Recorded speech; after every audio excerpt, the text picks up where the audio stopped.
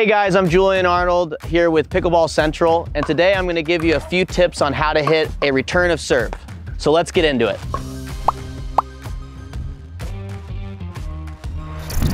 So a couple tips that I have for you guys today on the return of serve are to keep the ground stroke or the takeaway short. I see a lot of people trying to do too much with their return of serve, and that can cause timing issues.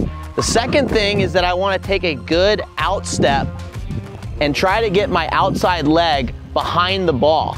So this is going to serve a couple of purposes. It's going to allow me to load and have good balance, but it's going to also help me move through the shot. Because I'm not taking a very big swing, I want to use my momentum to help me hit the ball and also transition up to the net.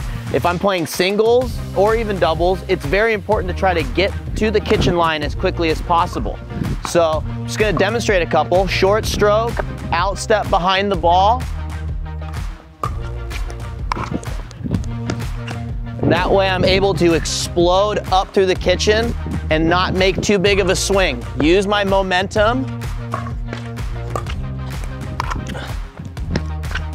And boom, I'm up at the kitchen.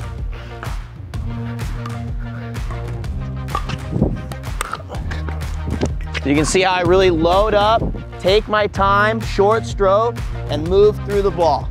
Those tips are going to help you execute a return of serve. This tip is brought to you today by PickleballCentral, your trusted pickleball experts.